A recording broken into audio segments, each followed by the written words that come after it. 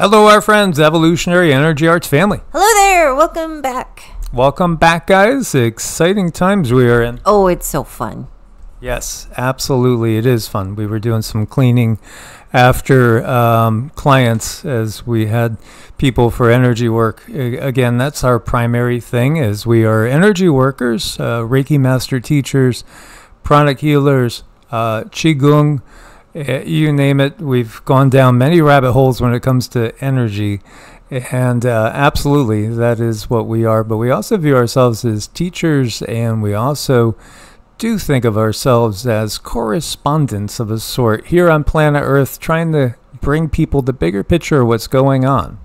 We are, and we try to bring understanding to the unseen. Absolutely. So we were just talking about this earlier, and now Bobby Kennedy Jr. has announced he's going to address the nation live on Friday. Trump's also going to have an event in Phoenix on Friday as well. They're both going to be in Phoenix. And look at how this taps into this video. Phoenix is a resurrected bird of sorts, yes. Right?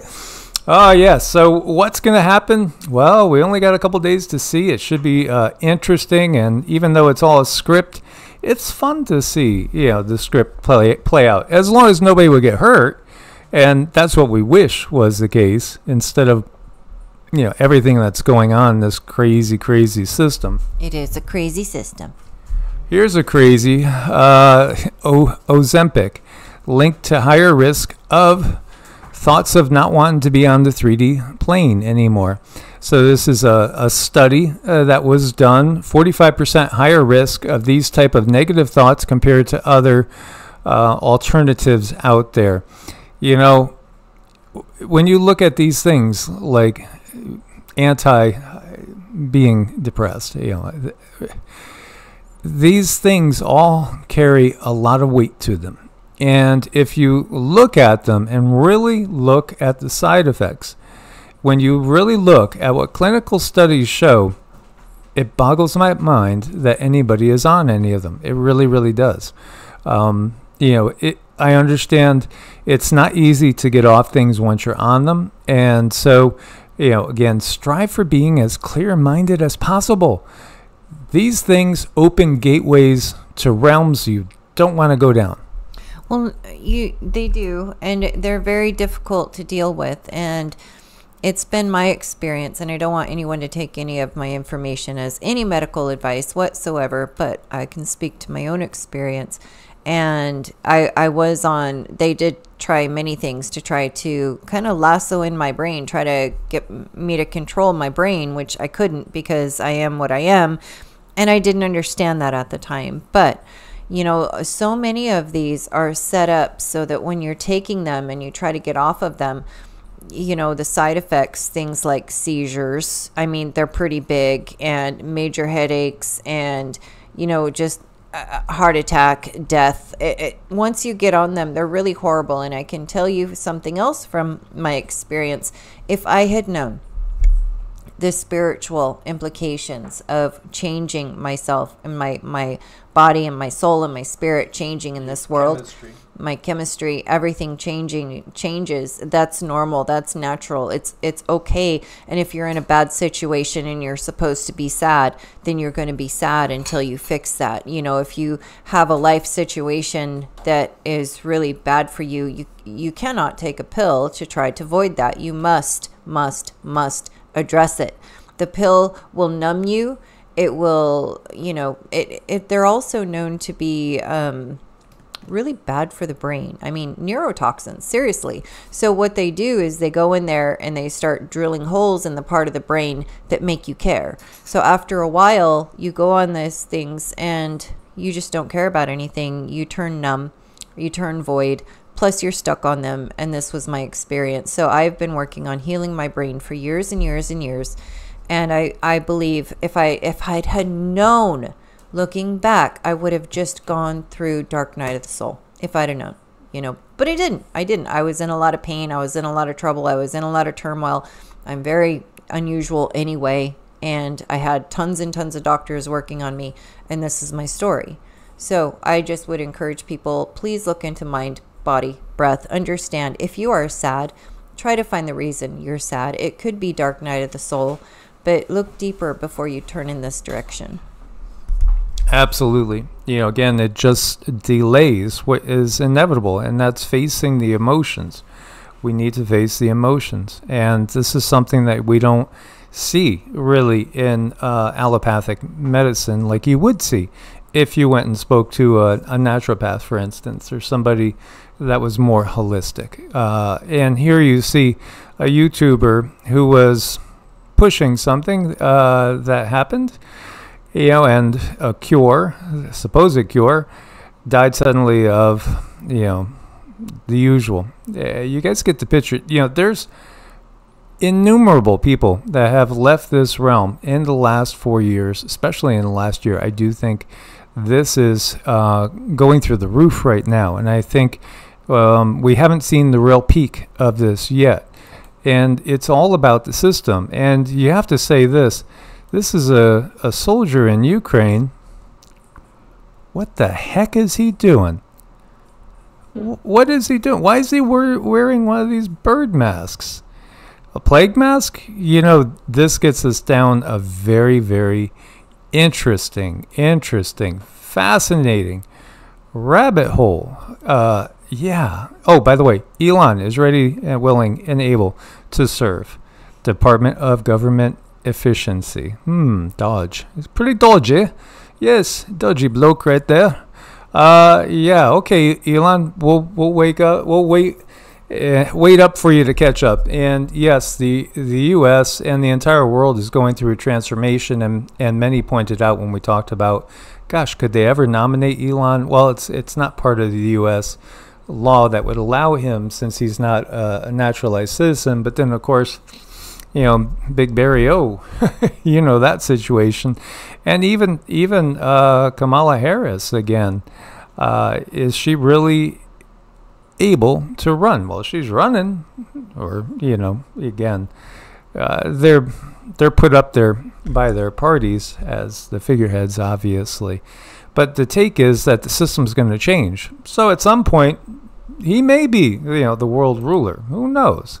But let's go back to those guys with the crazy masks. Looks like these guys are ready to kick some ass and take names later. Why in the world did people wear these things? This is an authentic 16th century plague doctor mask, preserved on display at the Deutschen German Museum of Medical History. Why? Well, I mean, I know what they tell us, and I'm going to share that with you. But why did they really wear these masks? We were actually... we had Lucian Aurelius going in the background. He is another one that's kind of like, he's got a smaller channel, but kind of like John Levy, going in the background. And he started on the topic of, he called it the others, non-human entities that were on the planet at various times, different sightings, talking about different alien abduction things. And, I just had that in the background while we're moving things and cleaning. And then he started talking about the plague doctors. And I said to Cindy, that was horrifying. Can you imagine? Why would people at a time of death like the Black Plague, and again, keep in mind, so many sightings of UFOs, so many cases of people saying the cloud formations were strange clouds, strange smells, and then people dropping like flies. This happens throughout the entirety of our history. It does. It happens especially a lot in the Middle Ages or the Dark Ages or medieval times. And I was saying, why would they dress like that? I mean, it's terrifying to people to see. This is one of the creepiest costumes you could imagine at a time when people were inconsolable and terrified about the plague. And you got the doctors going around dressed like this. Why in the world would they do this? As he's wielding a scalpel here. White hat. Well, this is what they say. The hat identified them as the doctor. Okay. A scalpel for opening, the pustules that came out. A pomander, which looks like what we put tea in. Yeah, and that's the case. This was worn on the neck with aromatic herbs and substances. It's supposed to scare off the plague. Garlic, bunch of garlic. Yeah, protection against vampires. Well, our garlic is very powerful. Oh, garlic is great. You know, if you're having an infection and we know one of our family members is definitely not feeling well, and I did suggest to them garlic, you know, take that in, take a little tiny dose to start to make sure you tolerate it okay. And if you do, take more, take 2 or 3 times a day. A big cloak and tucked in under the neck and stretched to the floor to hide as much of the body surface as possible. They also often would coat all the clothing with fat or wax. Believe the chance of infection from sick bugs, basically. Interesting there. Primitive mask in the form of a bird's beak. At that time, it seemed to many that the plague spread because of spoiled air. It was believed that the mask in the form of a bird would repel the plague from the sick person and bring it to the doctor's attire. It was believed that the eye masks of red glass made the doctor immune to the disease. That just sounds stupid. The beak of the mask was filled with fragrant medicinal herbs to protect it from miasma and from the stench, and which could also carry the plague. By crane measure, the herbs dulled the smell of the corpses, the murders of the bursting buboes of the victims of the plague. Yes, not a pleasant time. The cane for self-defense and also examining the patients, and then fishermen's wanderlings underneath.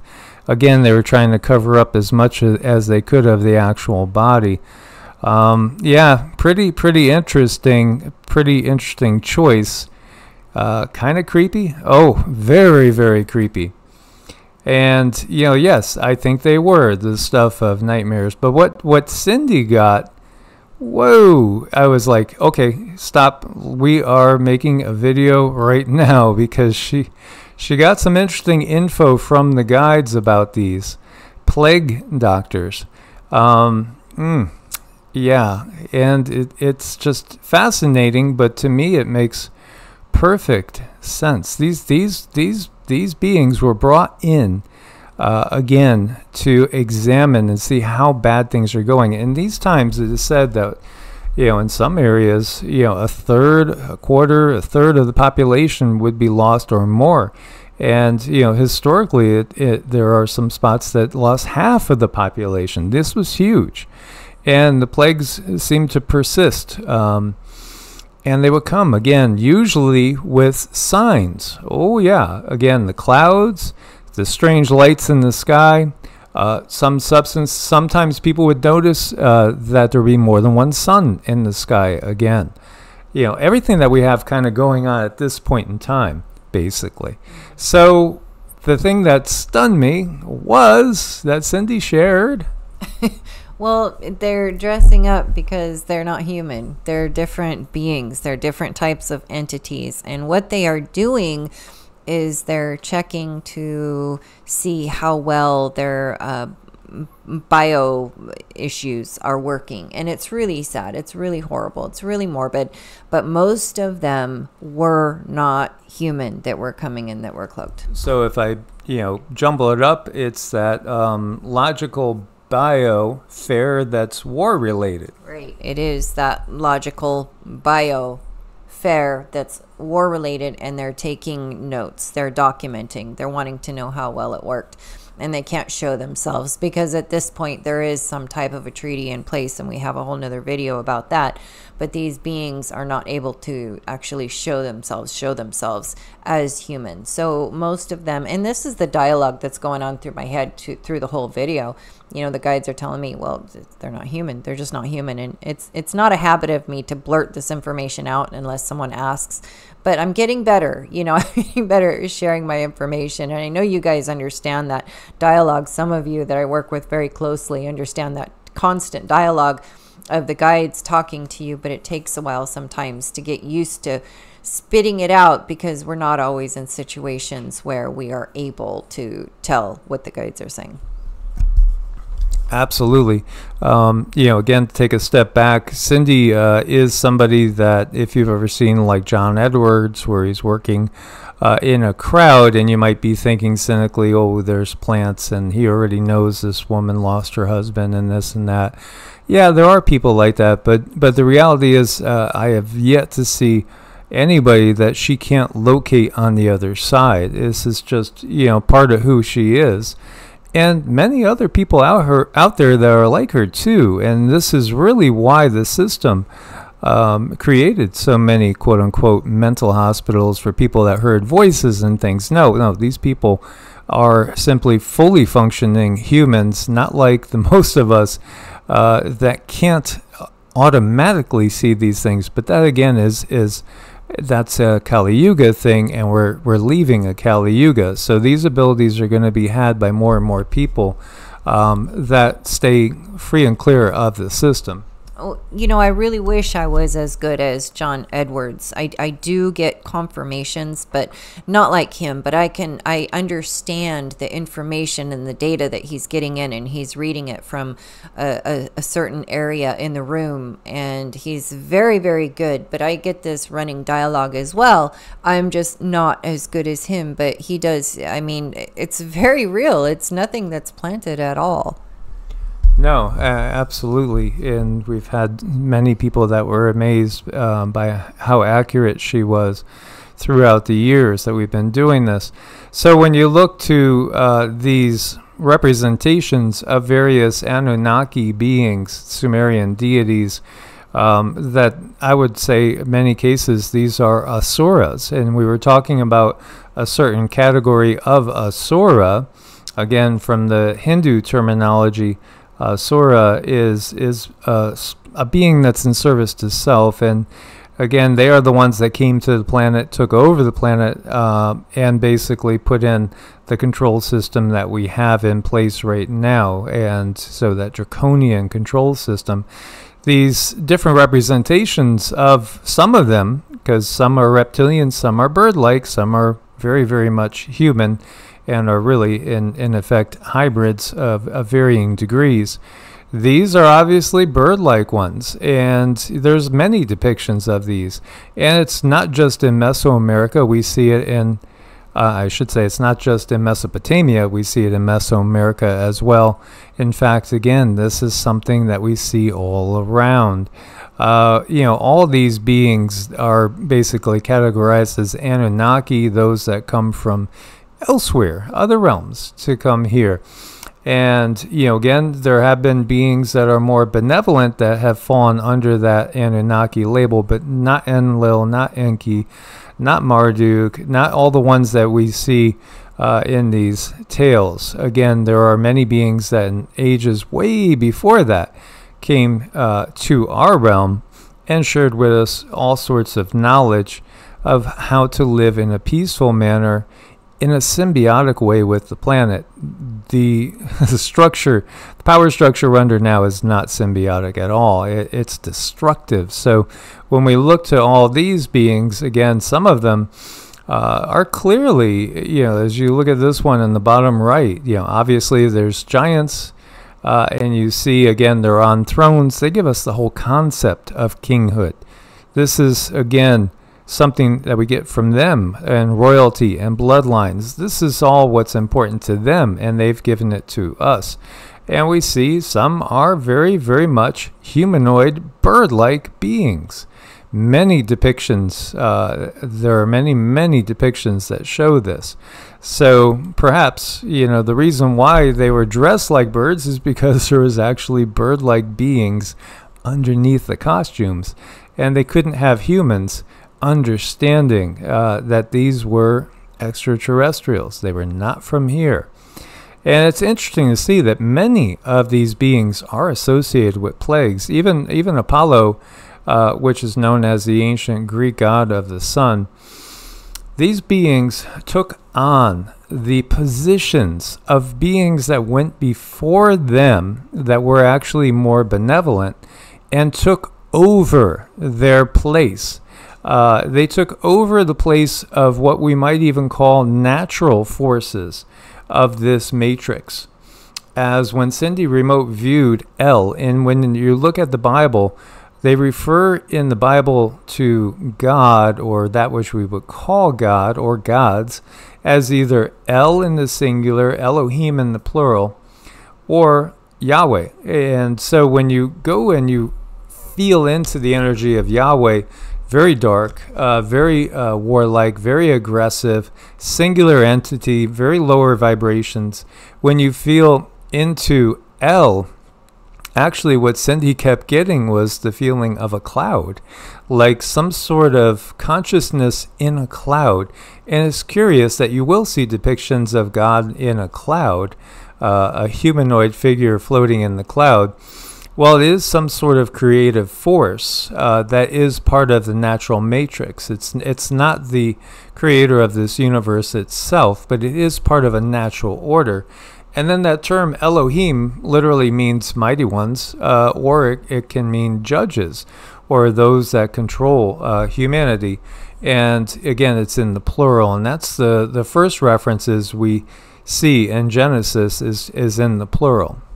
But Apollo, again, Greek god of the sun, music, prophecy, and arts, is also known as one of the most feared plague gods in the classic world. Absolutely. And there's many of them, as we see as this one that's also known as the jeweled fowl.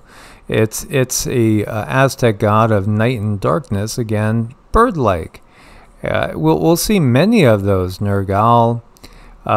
This one, Pazuzu, again, this was something that was actually inspired The Exorcist. You know, this is a Babylonian demon of the underworld, Assyrian Babylonian. Bird-like, again, kind of reptilian bird-like. It goes on and on. Reshef, which is ancient Egyptian god of plague and war. And one thing you will see is that, again, many of the attributes and positions of older deities are then taken on by a newer, quote-unquote, deity. And this is really representative of the invasion of the planet by the dark forces that we would call Asuras, which, again, you can view as the Anunnaki that are under the draconian control, the reptilian control. You know, but not all bird-like beings are bad, because I have run into the blue avians, which have a very warrior-like feel to them, and they want to protect humanity. So I just want to put that out there, that not all bird ones are bad. It's just kind of weird that there's so many different kind of bird entities that are tied into biowar. Yeah. Yeah, and I understand in some eyes, Corey Good has been discredited because of everything that's going on.